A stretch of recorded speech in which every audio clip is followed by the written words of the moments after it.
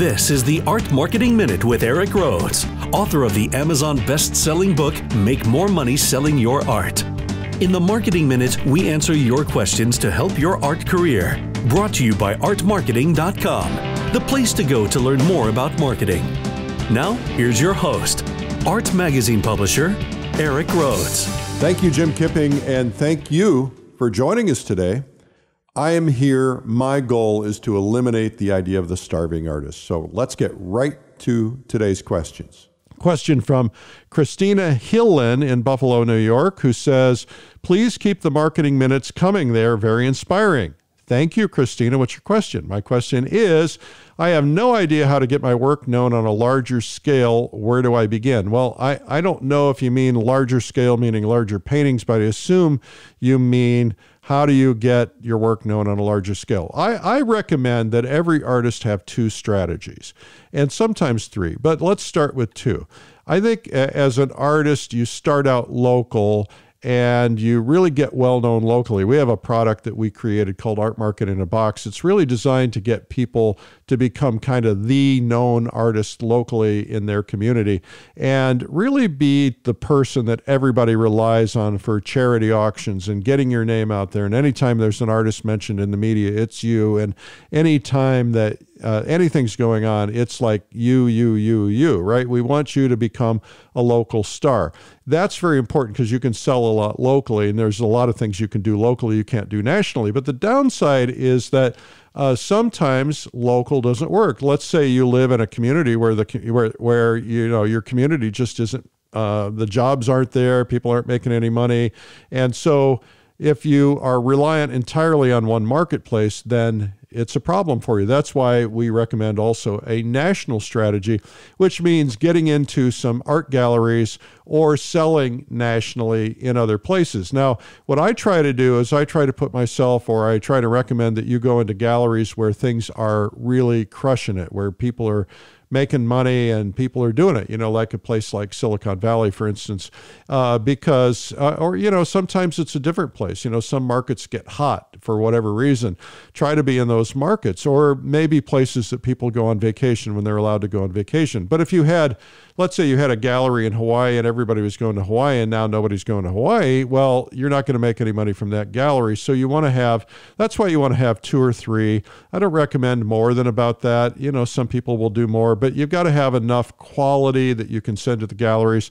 And so having two or three galleries in two or three different locations around the globe so that you've got a little economic stability can be a really good thing. And so I think the way to scale, to get known on a larger basis, first off, get yourself a way to sell, and that is through a gallery. Now, you can sell direct as well, and there's a whole nother dialogue about that. But the idea is you've got to help your gallery. You can't rely on them entirely, because let's say I'm in a gallery I'm in 3 galleries now, and I'm in a gallery with 30, 40, 50 other artists in some cases.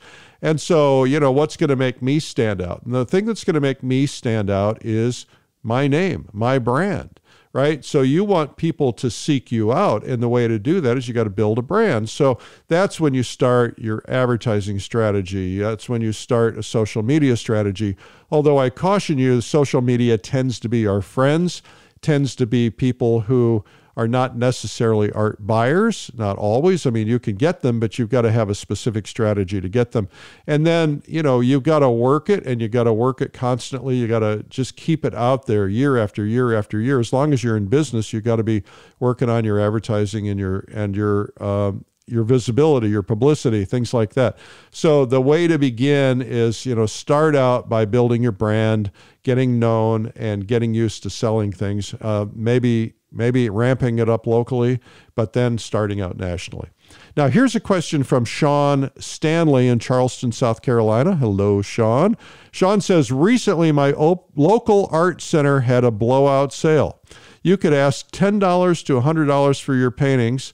I took lots of smallish ones, 11 by 14s being the largest. I'm a hobbyist. I made about $300. People love some of them. It helped build my confidence a lot. What should my next step be? Well, there's nothing like selling a painting to build your confidence, Sean. Congratulations. I think that's terrific. And, you know, everybody has to start somewhere. And pricing is one of those difficult things. I'm not a big low price person, but I also know that when you're starting out, you're not going to command a higher price until you get to the point where you're a little bit stronger, and then you can start commanding it. But I think just getting used to being able to sell paintings is a really good thing. And so do more of that. So what I recommend is you get yourself an art show in a local restaurant or something. You may or may not be strong enough to do that yet, but get some experience. Set up a little sale. Maybe you set up a sale at your house for your friends or an open studio. Get used to selling. Get to the point where you're selling. But all of us need to always work on getting better, because it's getting better that also builds our confidence. It's nice to sell paintings, but it's nice to sell paintings at higher prices ultimately. And when you start getting, instead of $100 for a painting, you start getting $200, and then $400, and then $1,000, then $2,000, then $5,000, and then $10,000, then $100,000. That's going to make a big difference. Now, some of us never get there, but a lot of us do. I'm not, but I think that means that you want to be constantly pushing yourself to elevate your skills. And one of the ways to do that is to enter art competitions, because now you're up against other people, and it does something in your brain. It clicks something off in your brain and makes you try harder and makes you step up and makes you say, can I make this painting better?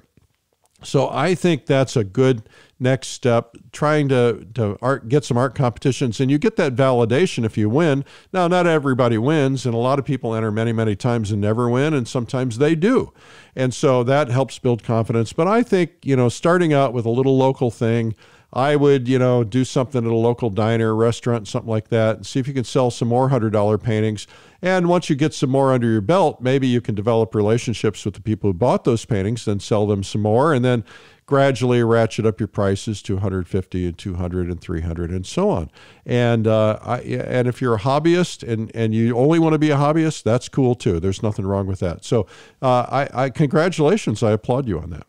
Well, this has been the Art Marketing Minute with me, Eric Rhodes. My goal in life is to eliminate the idea of the starving artist and to help your dreams actually come true. So if you want to submit questions, simply email eric@artmarketing.com. And to learn more about marketing ideas, you can visit artmarketing.com. Thanks for listening.